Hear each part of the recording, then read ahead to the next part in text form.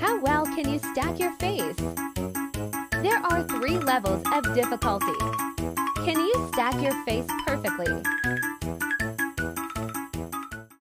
Now, let me show you how to do the entire game setup using physics. So at first, you want to insert a cube, right? So you want to insert a cube and then you adjust the size. So for our case, basically it's a rectangle. And what you want to do is to move over to the inspector panel, and then you want to add a component on 3D physics, and you notice that in 3D physics, there are different collider boxes, collider shapes. So one is box, one is sphere as a ball, and then there's a capsule, right? And there's a capsule. So depending on the shape of the object that you are using, and for our case, it's a box collider. So I want to click on the box collider. So how do we know the collider is actually being applied to an object? So if you look at the scene panel, right, you notice that there is a green items box here, right? So let me adjust this. You can see this green box here, and you can adjust the size of the box according to the object. So if you are using the 3D model from Effect House, so every time when you apply a box collider, it kind of fits perfectly into the shape. But if you are importing an object from Blender or whatever, right, so you might want to adjust the size of the collider accordingly. And do note that for this particular game on the stacking, right, when the 2 objects are stacking on top of each other, it is actually sitting on the box collider and not on the object itself. So this is the first thing that we want to do. Alright, this is cube, and the next thing that we want to apply on top of the box collider is the rigid body, basically applying a gravity into the box. And notice what happened, right? So let me refresh that. So you see that the box kind of falls down because of the gravity, right? Now let me set up a static here and try to refresh this. You notice that now the box has stopped, and then if you uncheck this box, it goes down again. So let me check this, let me refresh this, and let me move up the cube to a higher level. Now, in order to control the movement, let me start with a screen tab, right? You can use whatever trigger that you want, but when doing the creation, I like to use screen tab. So basically, this is screen tab. You want to call this out by clicking this little button here.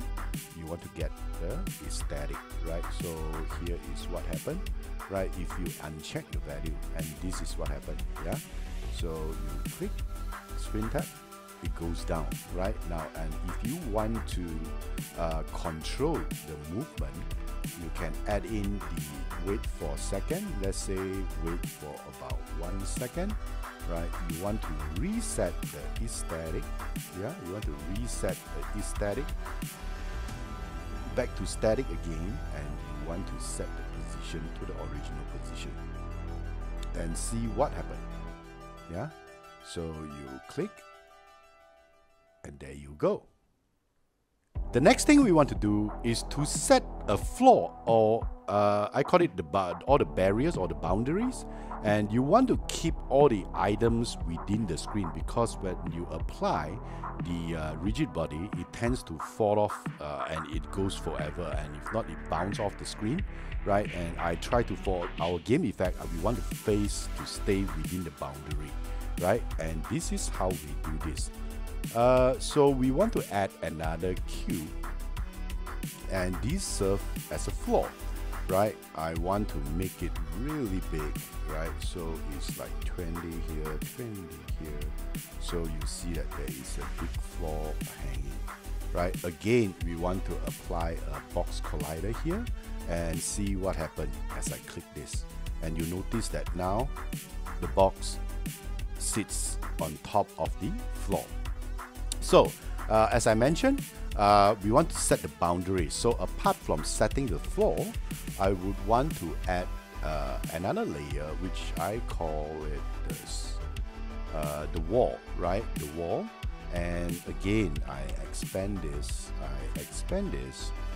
right? I expand this and I expand this. I move this forward a little bit. Again, I want to apply another box collider, right? So that it doesn't fall off the screen. And notice what happened, right? If you move this forward here, right? So you adjust the wall according to your game specifications. So typically, I will have one on the left, one on the right, one at the back, and move the Z-axis all the way back to about -50, and then you want to have one in front of the screen.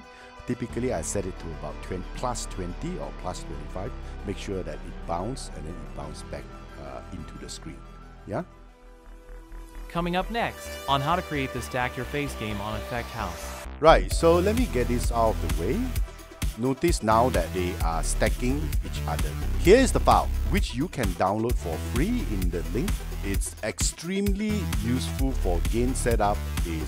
So this is how we set up the game